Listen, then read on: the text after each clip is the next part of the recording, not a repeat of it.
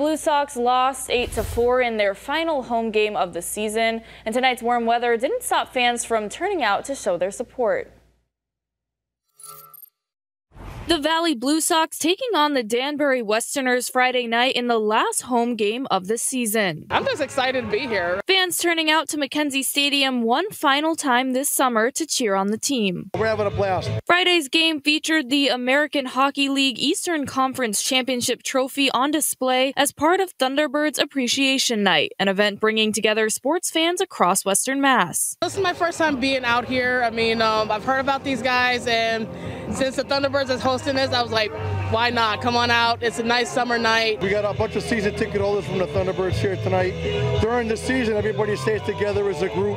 So trying to keep everybody together during the off season is a pretty big thing. So this is important for everybody. Despite temps hitting near 90, team officials say it was still a perfect night for baseball. This is not even the worst of it. We've had some 100-degree days where even up in the booth, the equipment would shut down because it's so hot. So this isn't a lot. And win or lose, as the season comes to a close, President Matt Drury tells Western Mass News he's proud of the team. We appreciate all our players coming. They come from all over the country, and they do a great job for us. They're great ambassadors for the organization and the community that they represent. And we've had a good year, and we're looking forward to seeing them how they do in the rest of their college seasons, and then hopefully getting some of them back here next year for us as well.